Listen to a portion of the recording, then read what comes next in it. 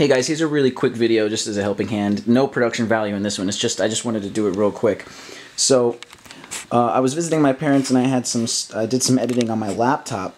But now I'm home at my apartment and I want to get the files from my laptop onto my regular my iMac to do some editing with them. And I've done it in the past, but I forgot how. But I just thought I'd do a little tutorial just real quick. Now you can see right now my laptop has the Firewire symbol on it, and it's because I have it hooked up via a Firewire cable going into the Firewire down here and into the back and all that stuff. So I have my laptop hooked up to my iMac via a Firewire cable. So, and I'm transferring files from the laptop to the iMac, and you can see here that they're fairly large files.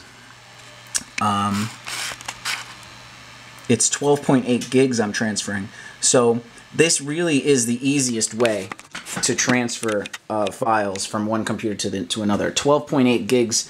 I mean, if I had to do it by burning it onto DVDs, it would have been like 4 DVDs or 3 DVDs or flash drives, or transferring this to a hard drive and then from the hard drive back. This is the fastest and easiest one-time way to do it.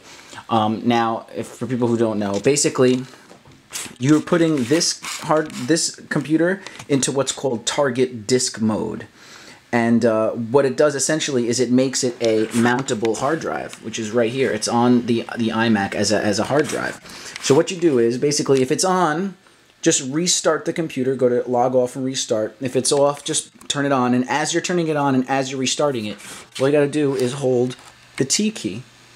Just hold it down. No Control T or Apple T or whatever. Just hold down T as it restarts.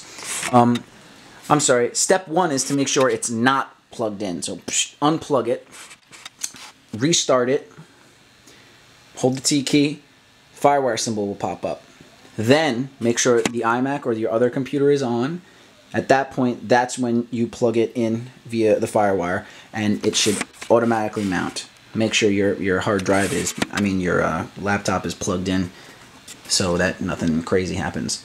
So just a really quick video. I didn't even put my microphone on. I'm just talking right into my camera.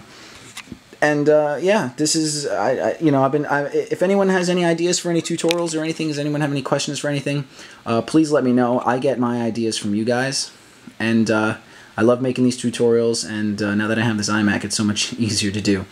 But you can see I got my heater. It's pretty cold out. And if anyone's seen the other video that I put up recently, they're still in the process of getting rid of this car out here. So that's really crazy. They brought in another tow truck, and they're going to try and get it out. And I think when this is all said and done, I'll make a little video about that too. But I'm Steven Acasa, and happy editing, and keep on your toes.